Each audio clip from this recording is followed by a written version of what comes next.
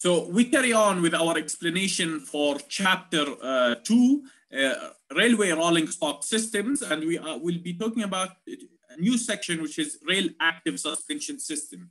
Active suspension means controlling your suspension system in an active way, and this active way happens through electrical control system that consists of sensors and actuators. So without further ado, let's start by talking about rail active primary suspension. Our rail active suspension system. So let me start from the beginning.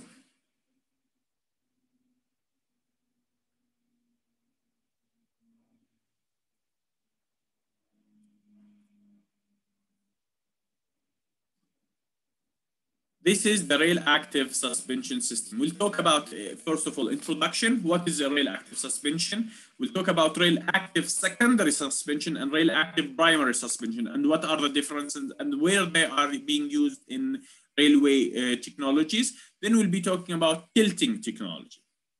So mechatronics technologies in general that combine between electrical bars or control systems and mechanical bars has been all around for a long time now. So a flight control system, and you can see this in a drone, where a drone tries to keep itself in the air through controlling the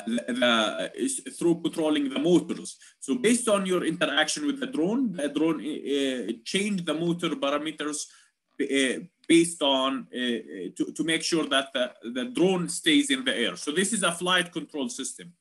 This is an example of mechatronic systems that is being used in transportation. In automobiles, you have active stability control. So, for example, if the vehicle feels that you have that you will slide, you would have that active stability control, that additional control being added to the vehicle as a result of that sliding. In railways, it can be seen as tilting trains and other applications. We will be talking about them. So, but tilting trains is the biggest one. So, history of railway vehicle design, to understand how people design their vehicle, between 1825 and 1960s, they have been based on empirical design period, based on testing, experiments, and making sure what works, and they repeated. But in between 1960s to 1990s, it was an analytical period. You analyze the forces, the stresses, you make sure you have the right calculation, and you build on that. After 1990, the design happened to be a mechatronic design period. So based on the forces that we have, the system will act accordingly. So based on what we sense, we will be our vehicle will act accordingly. So there are rail active suspension, and this can happen on a primary level or a secondary level. The secondary one can happen as tilting, and tilting means that train will be will tilt on curves, which will make it move 40% faster, and this will have a great response to deterministic track inputs. Those inputs that we know this curve location, and will help in making the train goes faster on those curves. Active secondary suspension also, it provides better response to random track irregularities. So you have deterministic track irregularities, something you know, and sometimes it's random track irregularity. For example, a defect or a certain track that is going through a poor substructure. So the train will realize that and will change the suspension response accordingly.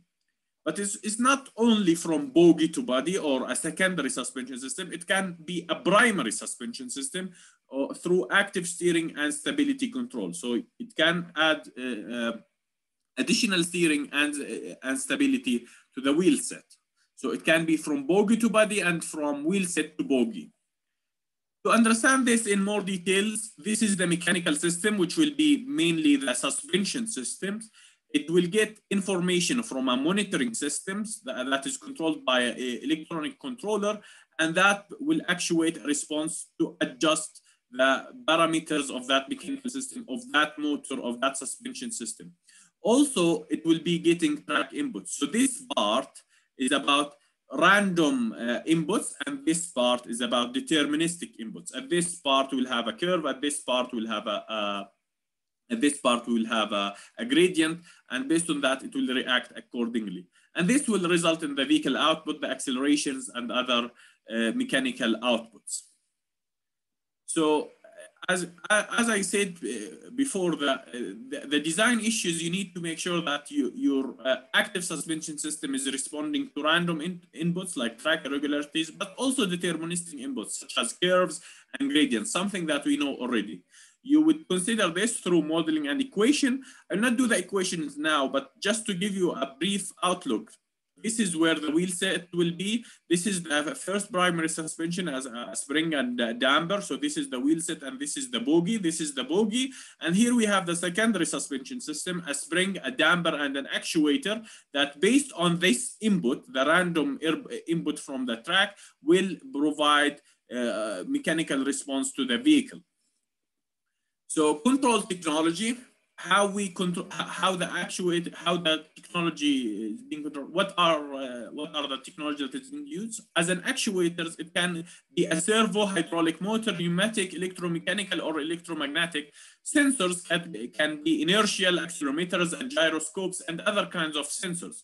So this is basically the actuators are servo, hydraulic, or electromechanical, and maybe sensors, you have an accelerometers and the gyroscope, and based on those, the reading of these sensors, the actuators will act accordingly.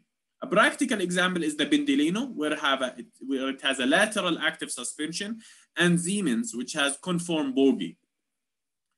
And if we look at the rail active primary suspension, which this is between the wheel set and the bogie and not the secondary suspension system, it can solve the problem of haunting. So sometimes you'd have haunting because of conicity or other factors, and you would, or the movement of wheel sets on curve because it have these lateral movements. So you would have these actuators and you would have these sensors that will provide active control to the wheel sets to prevent this wheel haunting, so that wheels can go straight on curves, or straight can be stable on curves, or stable in case there is a chance of haunting. So this is an example of active primary suspension solution that use active steering control and active stability control. What are the technical advantages of an active primary suspension system? It improves the performance, it reduces the vehicle maintenance, and much reduced impact on infrastructure. Practical examples is wheel motors, torque controlled wheel sets, and creep controlled wheel sets. Also tilting, we'll be talking about tilting. It's a widespread application. So tilting allows trains to go faster on curves up to 30%. This is a Pendolino going on a curve. And there are many famous tilt systems. The one that are famous, Pendolino, and it's owned by Alstom, and Talgo, and this is a Spanish system. And this can be very much similar to Talgo, but Talgo is different. But both are tilting systems, and they use different technology. There are different strategies to control tilting. It can be annulling tilt control, a command tilt control, or a precedence tilt control, or a track database tilt control. Based on the track database, you would be acting, based on the track database, you would be acting accordingly. So you know the track database and you act according to that. This was our this was our section about active suspension systems, railway active suspension systems. We talked about a rail active primary suspension system and rail active secondary suspension system. And I hope this was informative. It's just a very brief introduction, so you can build on this knowledge by reading and looking more into this topic in more depth. We'll see you in the next section, and have a great evening.